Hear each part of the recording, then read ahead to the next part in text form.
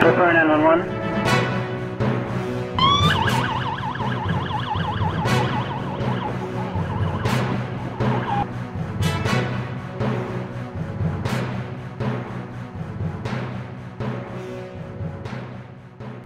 Bonjour and welcome to Infocrime Montreal's monthly capsule.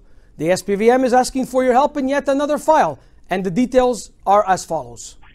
Investigators from the SPVM Arson and Explosives Module are asking the public for help to identify the perpetrator of an arson that started on January 5, 2021 around 4:20 a.m. in a business located on St. Laurent Boulevard in the neighborhood of Huntsic.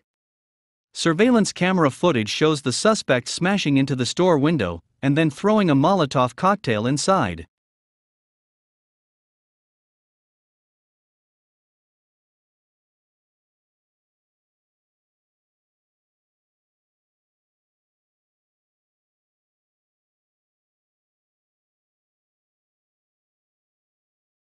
The wanted suspect is male. His face was covered in a white bandana at the time of the incident. He was also wearing a brown coat, a white sweater, Adidas branded pants with 4 white lines on the sides, white sneakers, and a black shoulder bag. Anyone with information that could help investigators can communicate anonymously and confidentially with Infocrime Montreal at 514-393-1133 or via our online portal available on our website at www.infocrimemontreal.ca.